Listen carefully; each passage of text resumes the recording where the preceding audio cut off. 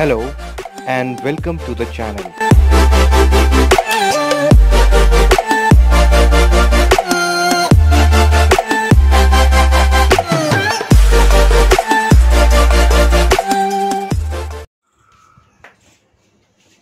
Hello and welcome. This is Dr. Mohammad Shaukat Ansari from your own channel, Learn English Language Skills with Shaukat Ansari. Here in this special lesson,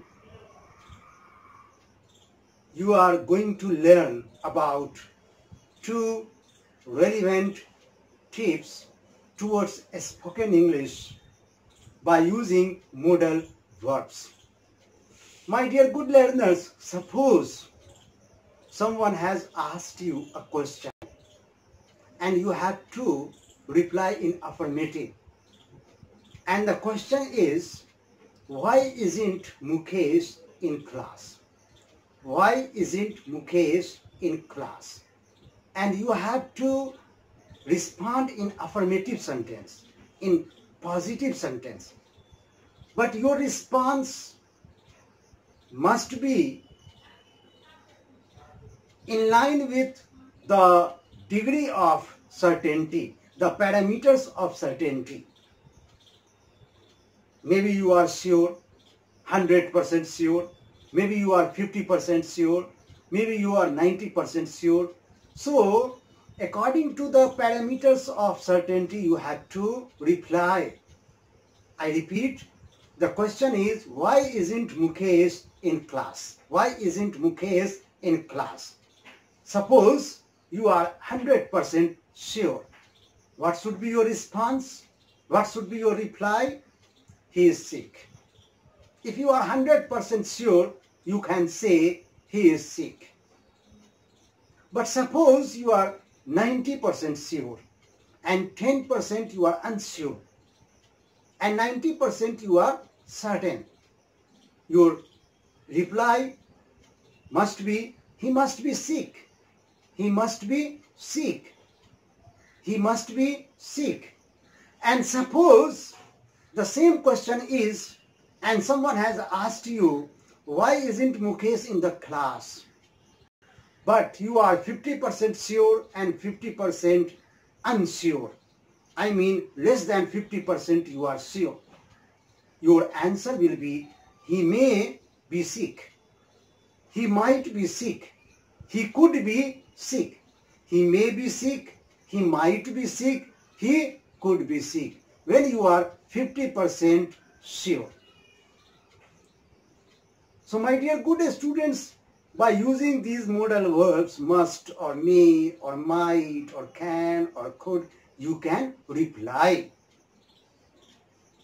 So the question is, why isn't Mukesh in class? 100% sure, your reply should be, he is sick. 90% sure, your response will be, he must be sick.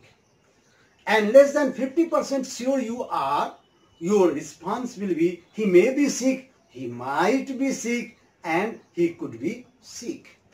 Now, next point. Suppose someone has asked you, is Sohan hungry? And you have to reply in negative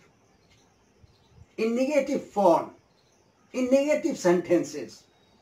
Again, the parameters of certainty matter much, play a vital role in forming your replies. Suppose you are 100% sure and the question is, someone has asked you, is Mohan hungry? And you have to reply in negative sentences. So if you are 100% sure, you can say, he isn't hungry. Isn't. Will not, won't. Would not, wouldn't. Has not, hasn't. Have not, haven't. Do not, don't. Did not, didn't. Does not, doesn't. Like this you can make contracted forms when you speak, and these contracted forms are used in spoken English. Okay, So suppose you are 100% sure and the question is, someone has asked you, is Sohan hungry? And you have to reply in negative. If you are 100% sure, you can say he isn't hungry. He is not hungry. And if you are 90% sure, you can say he couldn't be hungry. He couldn't be hungry. Or you can say he can't be hungry. Can't. Can't in American English pronunciation and can't in British English pronunciation. So you are 90% sure, you can say he couldn't be hungry. You mean Sohan couldn't be hungry. He can't be hungry.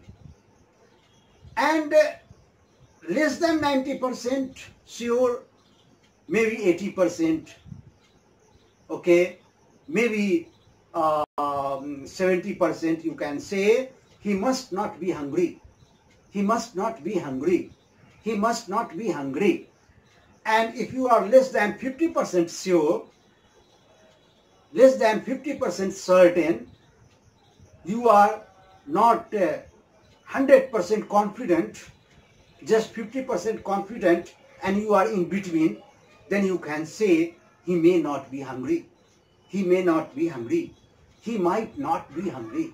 He might not be hungry. So my dear good students, this is just a brief lesson towards your spoken English, and you can use these modal verbs in accordance with the degrees of certainty. Thank you very much. See you, and don't forget to subscribe to this channel, Learn English Language Skills with Shaukat Ansari, and stay connected, stay healthy, and keep shining. Thank you. See you.